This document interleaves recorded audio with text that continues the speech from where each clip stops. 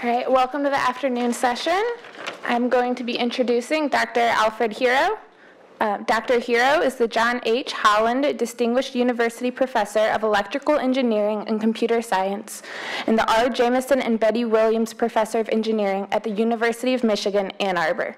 He's also the co-director of the University of Michigan's Institute for Data Science, MIDAS. His primary appointment is in the Department of Electrical Engineering and Computer Science, and he also has appointments by courtesy in the Department of Biomedical Engineering and the Department of Statistics.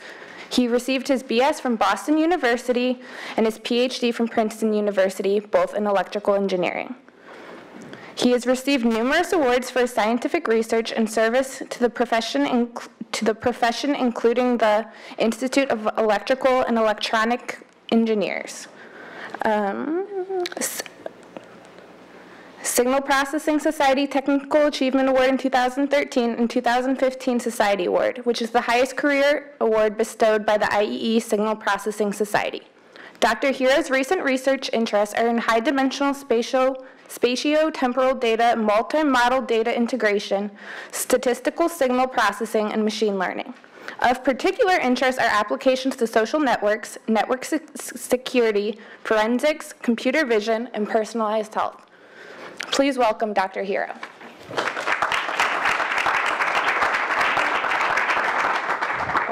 The blue screen of death has appeared, and I'm not sure why, but I guess... I think we should... Let me see. Yeah, good, great.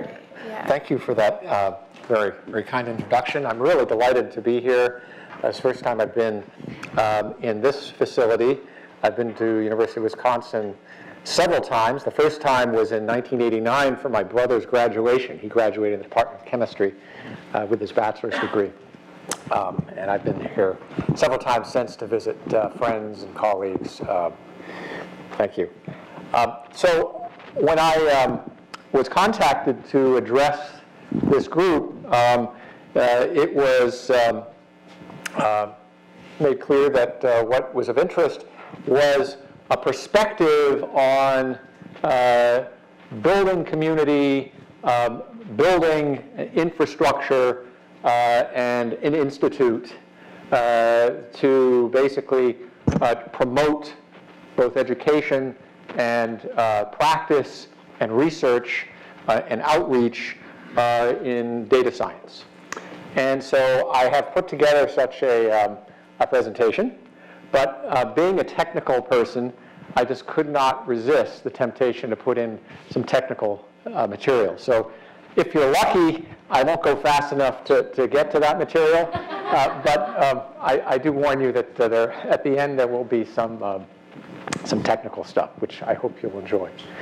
All right, so what I'm going to do is I'm first going to just motivate the sort of construct that we were faced with 5 years ago when it hit us at Michigan that there really was ample amount of interest and activity to start at least the thought process of putting together a more formal set of vehicles at the university to both obtain a better educational result from the point of view of the research groups that were doing research on campus and in need of data science in their graduate students, accommodating the increasing number of industry and a national lab and non-governmental organizations, nonprofits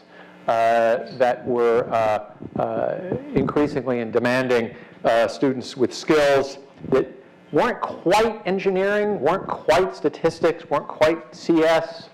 They lay somewhere in the middle.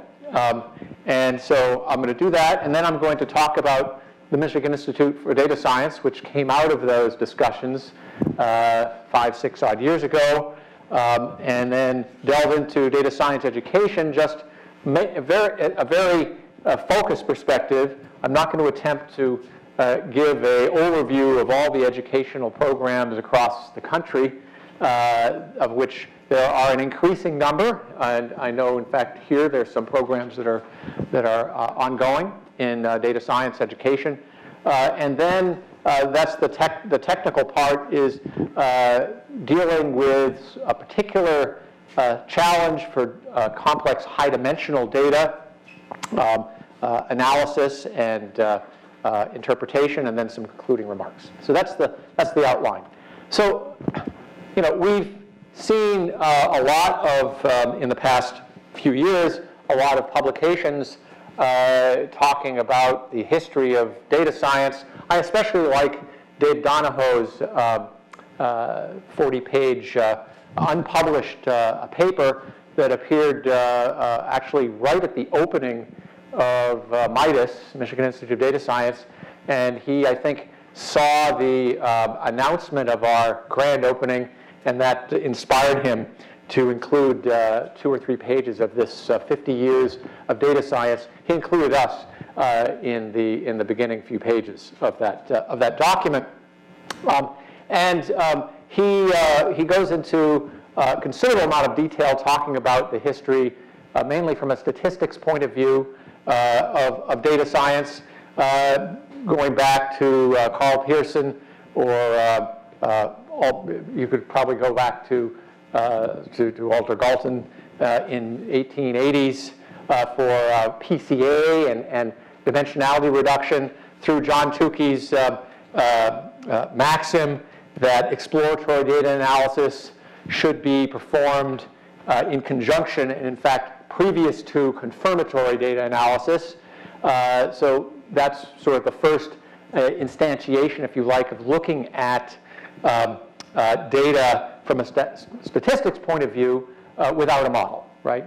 Let the data speak for itself, and then apply a model as a function of what you see in exploring the data and visualizing the data, through his exploratory data analysis book, the classic, in 1977, and then in 87, the knowledge discovery and databases community established KDD, computer science take, if you like, on data science, and then lots of other things have occurred since then. So it's developed from sort of a statistics and computer science field into a widely embraced multidisciplinary field. And I should mention, of course, that from the narrow lens of communities that developed sort of algorithms and focused on the fundamentals of dealing with data, computer science and statistics arguably played the principal roles, but there were lots of other fields, right, going back more than 50 years.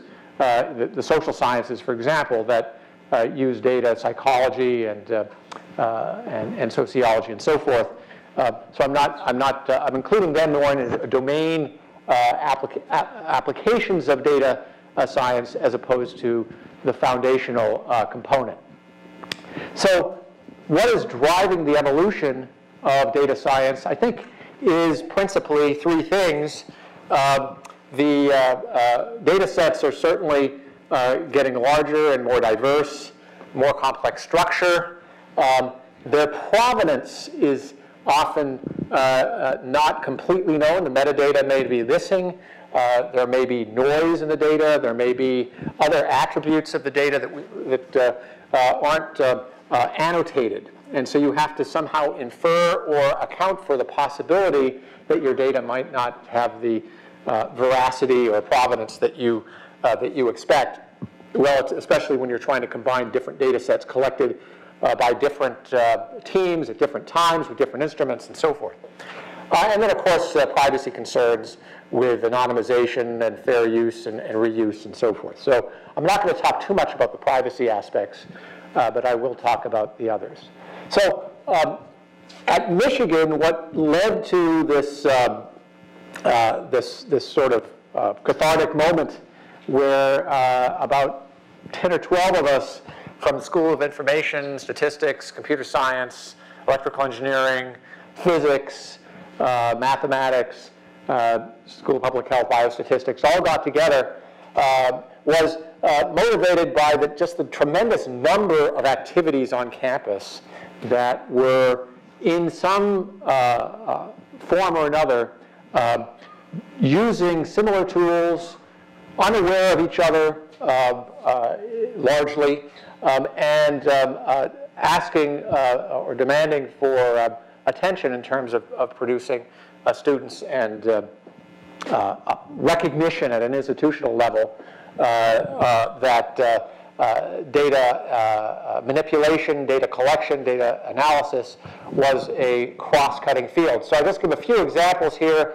This is an example from published in The Conversation about the Flint lead water contamination problem, which a team that I'll talk about in a few minutes, the Michigan Data Science team of undergraduates under the leadership of a couple of professors, Jake Abernethy and Eric Schwartz from CS and the School of Business, respectively, marketing, developed an app, a smartphone app, for the responders in Flint, Michigan, to basically record, collect data, and have it analyzed overnight to help the responders figure out, based on not just water samples or soil samples, but based on a big data of demographic and survey results and even social media, the next region within the city to test. So they were able to use data collected in a big data context to guide their predictive sampling plan.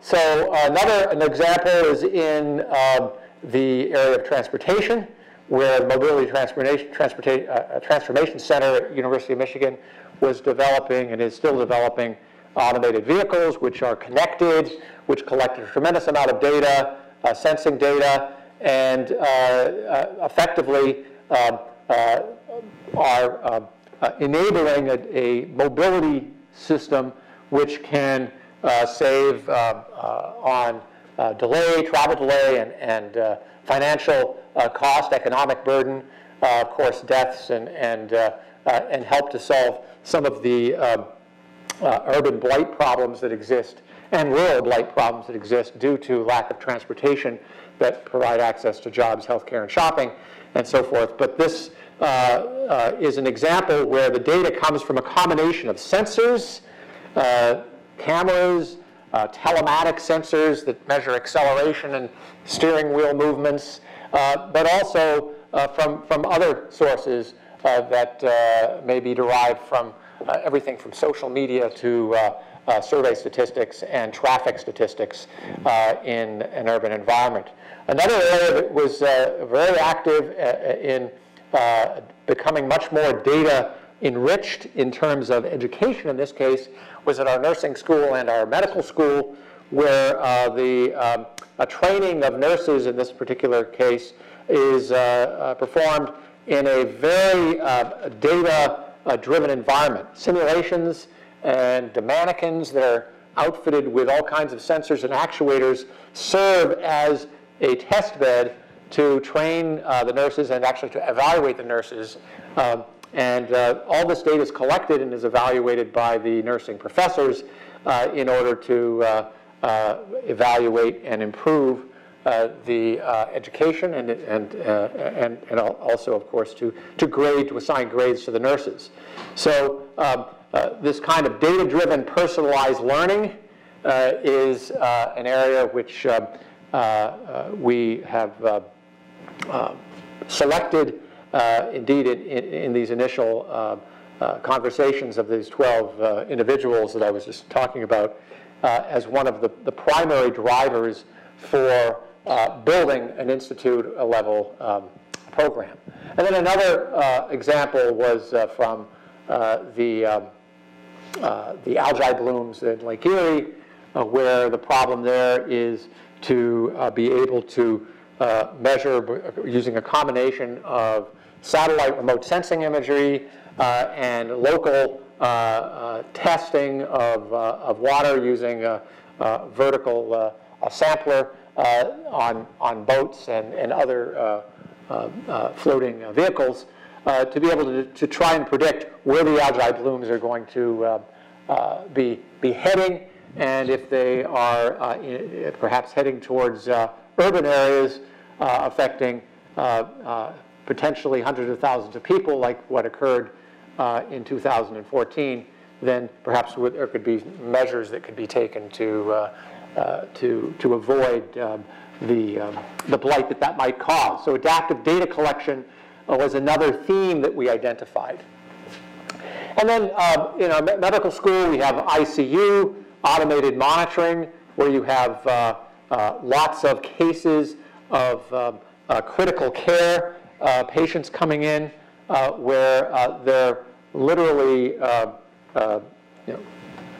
dozens of sensing devices, instruments, monitors that in the ICU that currently are not automated. And therefore, one can use potentially methods out of machine learning and quickest detection in order to outfit these ICUs with a false alarm controlled monitoring system, so to reduce the burden on the health provider staff that has to respond to these dozens of signals. Acute respiratory viral infection. This is a project I'm going to talk about very briefly that is part of my own research, where we have physiological, cognitive, molecular, and other types of measurements, molecular meaning gene expression and protein expression and other types of analytes. And then we use that in order to predict health and disease, that is, find a healthy baseline and predict whether perturbation about that baseline might lead to a severe symptomatic infection after exposure to some pathogen. And so that's a problem in data fusion, in dealing with very high-dimensional data from assays that may have hundreds of thousands of features, genes and proteins, and physiological measures like heart rate variability, and so forth.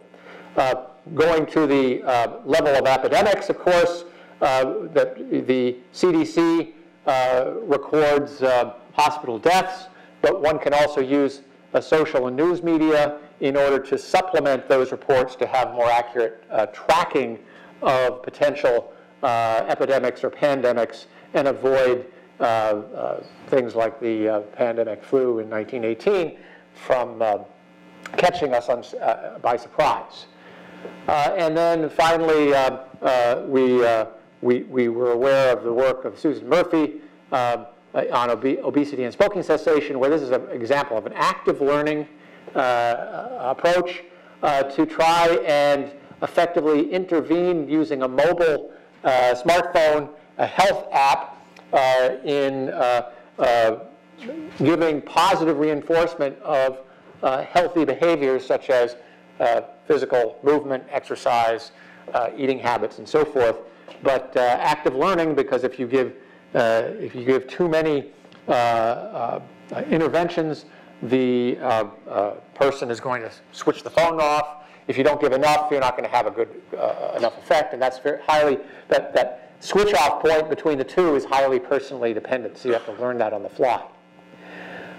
So this just sort of says the same thing for different areas, which in materials genome and biomedicine and cyber-physical networks, that activities at the university, research level activities, education activities, really were being done in parallel without a whole lot of coordination and without a lot of awareness of the different types of common tools and access to data was going on. So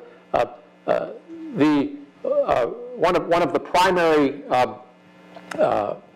effects, I think, of an evolving field is evolving terminology. And then we see that there's quite a bit of new terminology being bandied about that indicates perhaps that some cleanup might be necessary in terms of a educational program which links these terms back to the established practices in statistics and computer science and data processing, so that it becomes a well-grounded preparation of the data science students to be able to refer to the references that would indicate perhaps innovation in doing data processing, pre-processing, visualization, analysis, and so forth.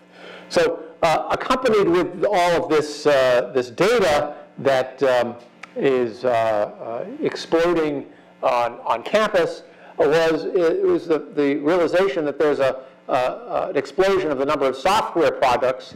And so if you look at software usage, and this is taken off of Google Trends, the number of Google Scholar hits over a period of 20 years for different types of software packages that are popular in statistical data science, you can see that there's been a super linear trend, right? So the increase in the number of software packages is almost as explosive as the increase in the number of data sets, which I quickly showed in a previous slide. That's not a good situation, I would argue. That, you know, if you need a different software package for every data set, or even every 10 data sets, that's not a scalability that indicates convergence of a tool set onto reliable and trusted principled tools. So this just shows this increase in the number of software packages independently of, well, this is just R packages, I guess, off of CRAN. So this is, instead of Google hits, this is the repository count of R packages, again, increasing at a high rate. And one could ask, do we need to go towards some consensus-based underwriter laboratory standards, the similar way that, you know, when you go and purchase a light bulb, you have a stamp of approval that the light bulb is going to have a lifetime which is in concordance with what is advertised on the box. So perhaps we need some standards, and that is a major direction that we're pursuing. It's not clear whether the standards are necessary. You know, the Wild West can produce, in many cases, very innovative ideas, and regulation may not be the best thing. Maybe it's just spreading the word about the good and the bad and the ugly. So lots of disciplines are engaging in data science, and this was the other aspect of, do we have the capacity on campus in order to build a program that combines the types of training and education of skills that are needed by the workforce and by students that will be going to graduate school. And so the answer to this that we came up with after looking through the various disciplines of these individuals who were at the initial meetings was that there's a number of disciplines that are developing principles that needed to be involved. And so mathematics was clearly as a discipline that views data as a function or as a matrix, and then tries to look at geometric or topological properties as a very fundamental area that can establish new geometric intuition for data analytics. Computer science, obviously, that's producing software and heuristics and database indexing methods is obviously involved in training students with the requisite skills for attacking these types of highly difficult problems involving both analysis and software production, data collection, and uncertainty quantification, for so statistics being involved in that.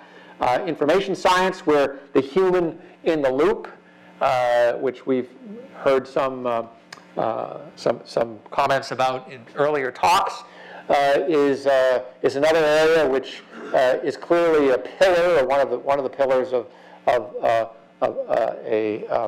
healthy data science program.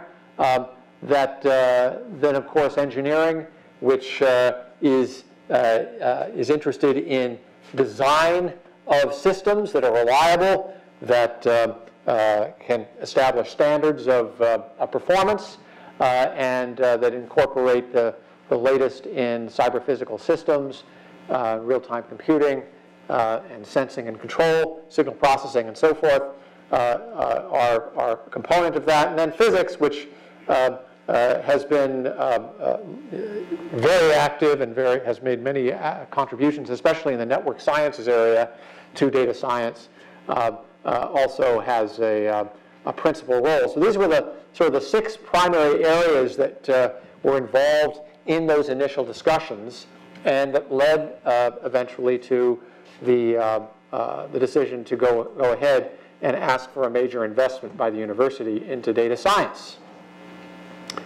So this just sort of gives an engineering view, which illustrates some of the important points of actually building systems that are user friendly, and that can be applied for collecting data, for managing the data, and then for analyzing the data afterwards. And so if you look at the data to decision pipeline in 1995, this I took out of a paper published in KDD in 95. This was sort of the state of the art in the pipeline for data analysis. And what is notable here is that we have a single data storage location stored locally. The data is represented in a simple, maybe histogram or list form. So the algorithms that can be applied to that were relatively primitive by today's standards. And then the processing was not necessarily designed for decision making, rather just for sort of exploring and data mining and looking for patterns. And then today we have a different paradigm where we have many different sources of data, too many to store locally. So there's a need for distributed access to sensing data, which might be data on a satellite or on a ground sensor, local storage, which might be data that informs models that you fit to the sensing data, and cloud services for archival data that you might bring in as side information. And then we have to account for the tremendous scale and variety and velocity, reliability, and relevance of the data through the pipeline by developing principled ways of doing data acquisition that is informed by feedback that tells us perhaps that we need to either field another sensor, or maybe that we have to direct the sensor in a different direction if it's been placed in a field, let's say. And that then involves a control loop, and that the human in the loop, as long as the rate limited ability of humans to interact with machines is taken into account, becomes very important, so that the human can interpret an image or interpret a graph, and then decide whether the error bars of the graph, let's say, are sufficiently small so that they don't need to direct the data collection facilities to collect more data or to change the data sensor itself. Okay, so all of this then leads to the Michigan Institute for Data Science, which seeks to build those building blocks in that pipeline, and then to apply those building blocks to particular applications like the several ones that I just mentioned. So the Institute was created. It was created basically from scratch. We didn't have any development funds. There was no rich donor who came in. It was a state university. We decided that we wanted to make the Big Bang, and then donors would perhaps come afterwards. And so we had an initial investment of about $42 million into the Institute, and I'll tell you where that investment went. But you can guess from my comments here that education and research and outreach were principal components of the investment strategy. So we're located right on Central Campus in some temporary headquarters. We have direct links to the School of Information, School of Public Health, the Engineering School here, and the Medical School. And in addition to other initiatives that are connected, I list one here, Exercise and Sports Science Initiative, where our sports science initiative, I'm sure there's one here at Madison. I can't talk much about that because I think that's ultra secret, probably more than anything else I'm going to say today. But to make a story short, lots of data is coming from our athletic campus, and there's lots of interest in the athletic campus and being able to use that data in order to improve outcomes. I'll leave it at that. So the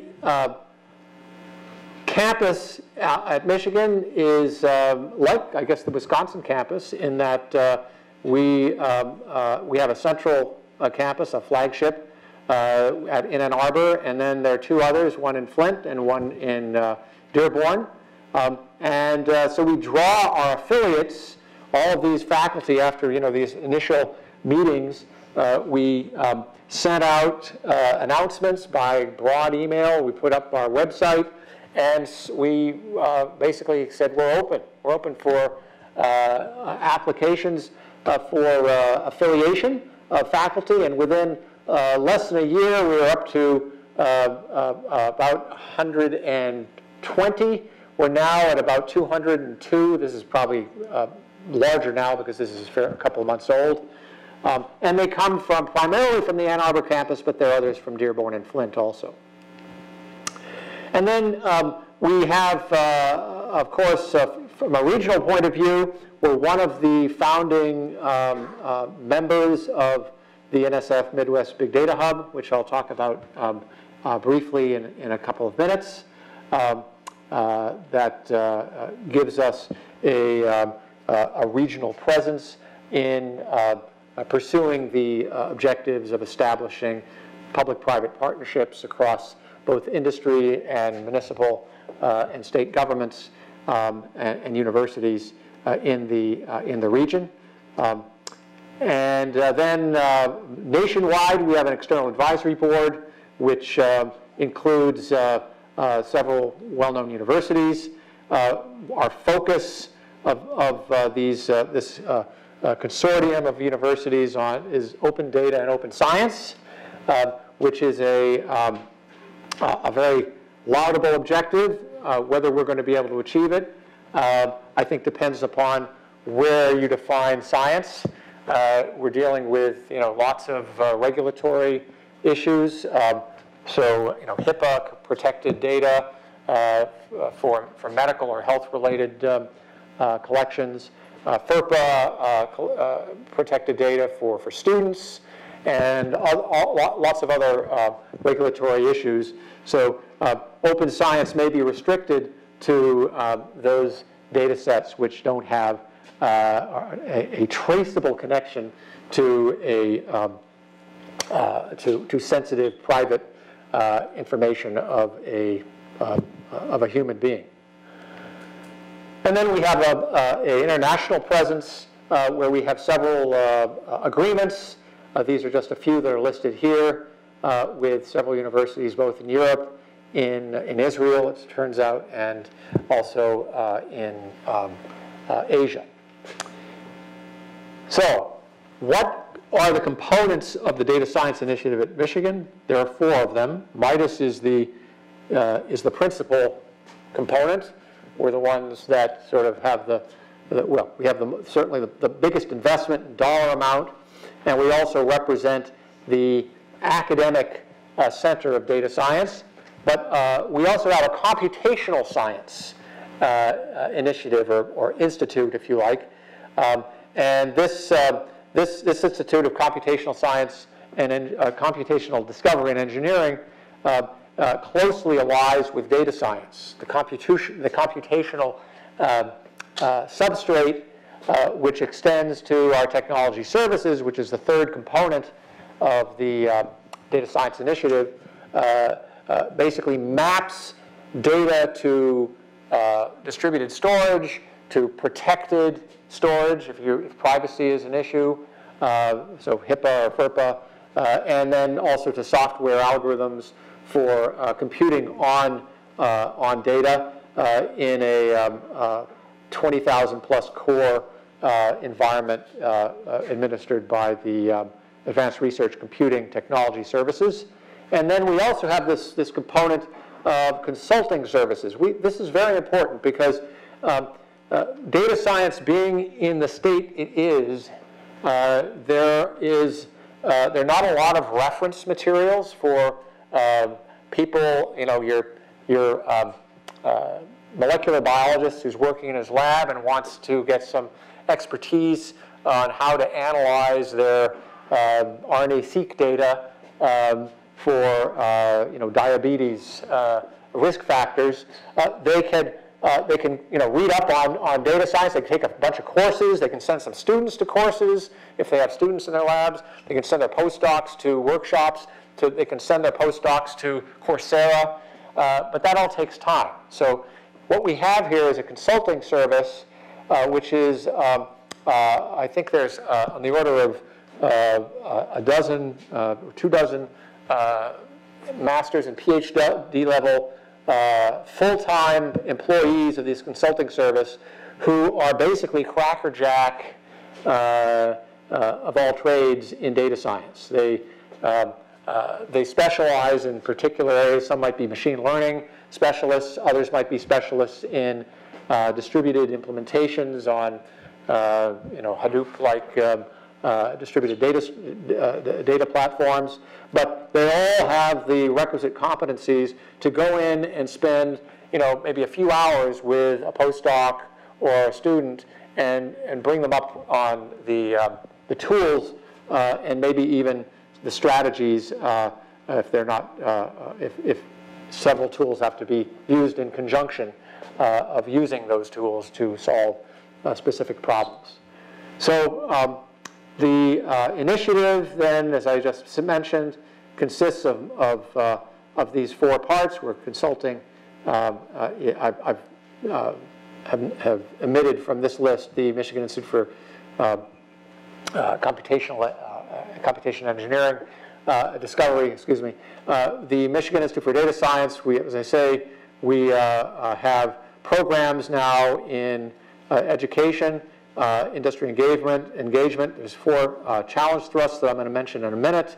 We have 30 U of M faculty slots with new core faculty slots that have been allocated. So all that's part of the initial investment, and then these are just other for the other 2 components, excluding the MICDE.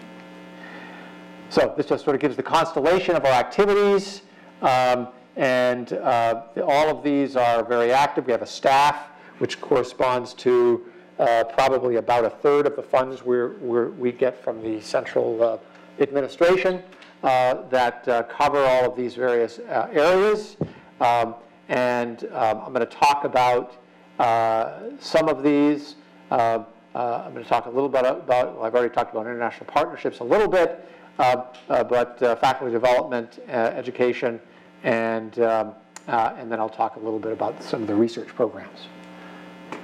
So it's just a snapshot of some of the core faculty members. You can just see that they come from these pillar areas of plus domains like nursing and communication studies, which is within the social science division of our Literature, Science, and Arts College.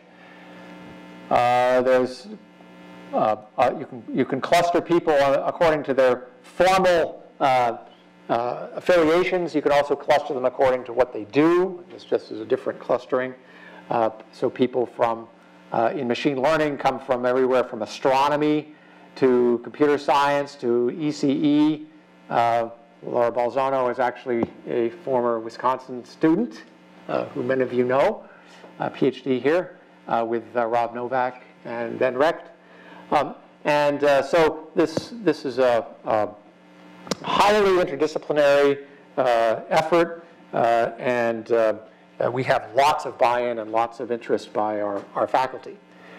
And I think that one of the most important things to talk about is our research challenge initiatives, because this is, I think, is what has made us successful, is that we allocated a substantial amount of the initial investment to funding internal, intramural, funded research projects. We fund them on basically 4 pillars: learning analytics, transportation, social sciences, and health sciences, where we require for the funding proposals, the teams that propose research, require that at least 3 colleges be involved in those teams, and we require that these crosscuts be present. So, where perhaps not all of them, so privacy and cybersecurity might not be part of a proposal on high energy physics, but most of these need to be present so that we can ensure that there's a true collaboration between the tool builders and methodological researchers and those who are domain scientists in each one of these areas. These 4 areas were chosen out of about 20 based on the amount of existing activity that was on campus and the perceived impact that a major investment would have on bringing these areas to a point where a major investment of $1 million+ per proposal per team would be a game changer. So this is just some of the proposals that we ended up funding. So we funded a total of 9 proposals in learning analytics for funding 1, as you can see, over statistics, biostatistics, ECS, School of Information, School of Education, and Physics. This is basically developing methodologies for personalized learning and personalized education, right? So using the tremendous amount of data ranging from clickstream data in classrooms, inverted classroom types of contexts where the students come in the classroom and participate in problem solving, to demographic data, to their transcripts, to any other data that they agree to provide. Transportation is another major component, as I mentioned before, building a transportation data ecosystem, reinventing public-urban transportation mobility. Health sciences, which is of particular interest probably to this group, we have a focus on precision medicine for single-cell genomic data analysis, so extending the existing techniques which deal with populations of cells and extracting RNA from populations of cells to get the signal strength sufficiently high so that you can distinguish that signal from the background of variation and noise, going down to the single cell where you may have much less signal because you can't take as large a volume of cells from, say, granulocytes or white blood cell as contrasted to leukocytes, right? If you're looking at blood cell assays. And then some others I won't bother mentioning in prediction. This is cardiology, and this one is out of psychiatry. And then we have a couple of social science activities also, which are based on psychology lead, an Institute for Social Research, and an economics lead, who's actually, this one's kind of interesting because it's related to Becker-Willis' talk. What this project seeks to do is to build a new Google search engine, which instead of searching a keyword and then just putting out a list of documents, you put in a keyword and a request for a graph or a table or a calculation of economic activity, let's say, in a particular sector, like transportation, in a particular country or over a particular time span. So you put in a formula at the Google level, Google search level, into the window, and then it goes out, and what it spits back are graphs and tables. So mathematical responses to a mathematical query. So this just shows the NSF Midwest Big Data Hub that we were part of. The call for this hub went out in early 2015, and there were responses from most of the Midwestern universities. For some reason, University of Wisconsin wasn't part of that. It ended up the ones that were interested in participating were these five when everything shook out. So University of Illinois, Michigan, Iowa State, University of Indiana, and then North Dakota, University of North Dakota. Hub lead is at UIUC, and so if you're familiar with the data hub, the big data hub concept that NSF threw out, then you'll recognize this kind of structure. So the concept is that the Midwest Data Hub, like the other three hubs, the Northeast, the South, and the West, is basically a promoter of regional activities and community building within their region. So holding workshops, holding short courses, reaching out to industry, reaching out to academic institutions that aren't part of these five, and then forming partnerships that perhaps otherwise would not happen if you didn't have this type of structure. And then, so that's the hub, and then the spokes are aligning the activities of the hub with particular areas, thematic areas of data science. And so what we have is, you can see healthcare, water, food, energy, manufacturing, transportation, digital agriculture, network science, and smart cities and business analytics.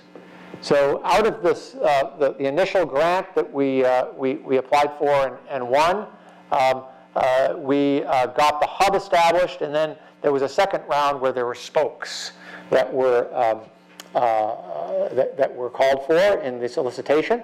So the first round produced a number of spokes, and in fact, University of Wisconsin is part of the integrated materials design spoke for the Midwest Big Data Hub. So you don't actually have to be one of these five to participate in applying for the funding that NSF basically funnels through the regional hub. But you can see that there's a wide range of areas that have been funded now. Some of them are planning grants, others are collaborative grants, like this one here that the University of Wisconsin is involved in, and others are major grants, such as this digital agriculture grant that North Dakota won, which is almost $1 million for UAVs, plant science, and education, where they basically collect data and use that as from UAVs and other platforms, and use that for educating students in the agricultural sciences, and also for building capacity in their databases. So these are not research proposals. That's important to note here. The spokes nor the hubs are not research. NSF has other vehicles for funding research in agriculture or research in data science. These are for capacity building. So every one of these is for goes to building data science data networks. For example, the computational neuroscience network, where different universities agree on sharing their data, on standardizing the annotation of their data, and then therefore increasing the capacity of researchers to come up with testable scientific hypotheses on an enhanced, larger data set. And then there's, as I say, workshops have been organized. All right, so that brings me to the third part of the talk, which is the, okay, great, data science education. And so there's lots of different initiatives that have popped up across the country, which I'm not going to talk about.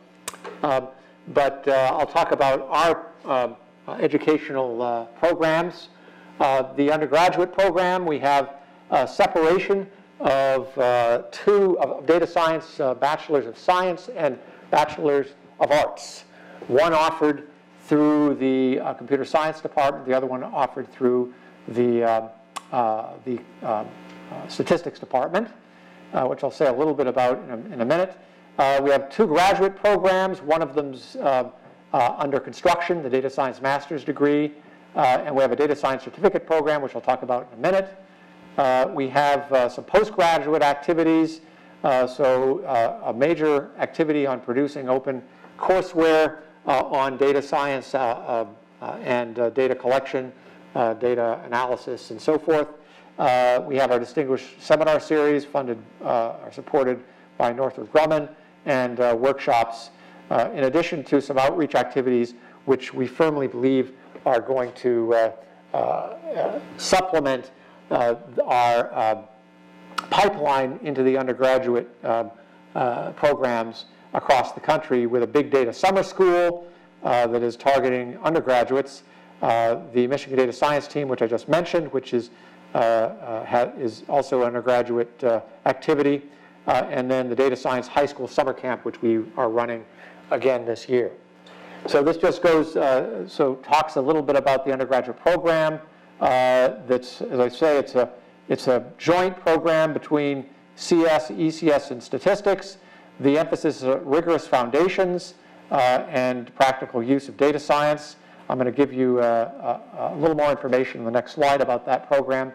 And then the certificate program is a 9-credit program, which has its niche in that students can, in other programs like biology or medical school or engineering or what have you, can relatively painlessly take 3 courses plus a hands-on internship or a project course, independent study course, in order to get the certificate that then they can advertise to potential employers as being, giving them a certified competency in the data sciences, in addition to being molecular biologists or clinicians or what have you.